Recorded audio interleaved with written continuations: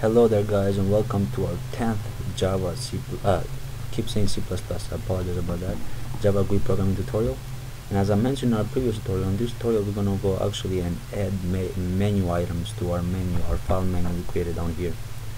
So we're going to actually start building on this in our little program we have here.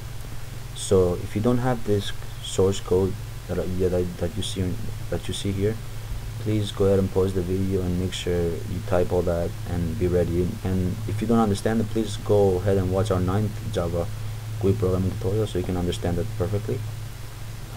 And once you have all that, we're going to go ahead and get started.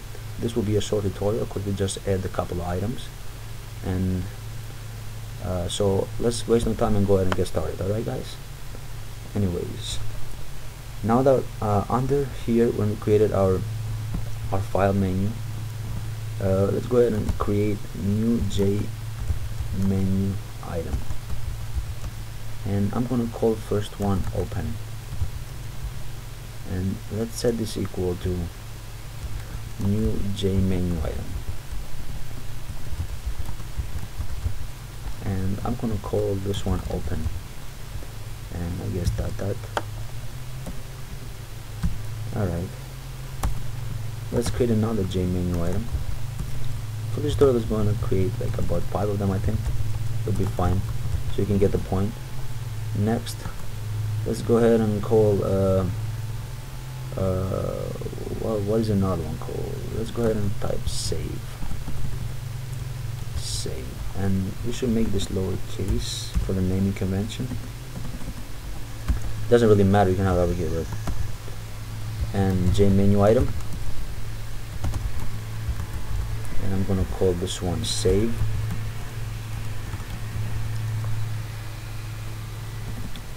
Next, another J menu item, and let's call this one open save. Let's call this one reset. So reset J menu item. Let's call this reset. Alright, and let's add another like 4, and this is the last one, and let's call this one exit. So and J menu item and exit. Our next step is to go ahead and add this items created to our menu up here, which we created a file menu. So all we have to do is very simple, type file, and let's go ahead and add each of them. So first one is open, and then second one is save. So let's add and call it save. Our third one was to, what was the third one?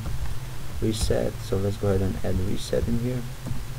And finally our last one was the exit. Alright, so now that we added our file to our menu items to our menu, if we go ahead and build our program, we should be able to see our menu items. But if you want to make this look a little bit neater, I think we can group this together. So what we would do is basically, I think we should group these 3 together. So underneath this one, we can type underneath the reset. When we added the reset, we can type file, add the separator, and all this would do is basically draw a line in between those 3 menu items and the exit menu item, so it makes it look a little bit better. So let's go ahead and build our program. So now, if you remember from our previous tutorial, when we clicked on the file, we didn't see anything. If we click now, we should be able to see open, save, reset, and then a separator, basically a line dividing this, and then the exit. There we go.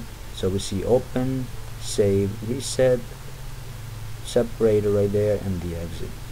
If we click on this, it won't really do anything because we haven't added functionality to the items. Therefore, it won't be able to do anything, but we're gonna get to that, so don't worry about that. Anyways, this was a quick tutorial on a Java GUI programming tutorial, a quick one on menu items. Next, we're gonna go and create we're gonna add a functionality to basically we're gonna go ahead and add functionality to the exit basically menu item because it's the easiest, and then we're gonna go ahead and progress from that, go and add functionality to all the other ones.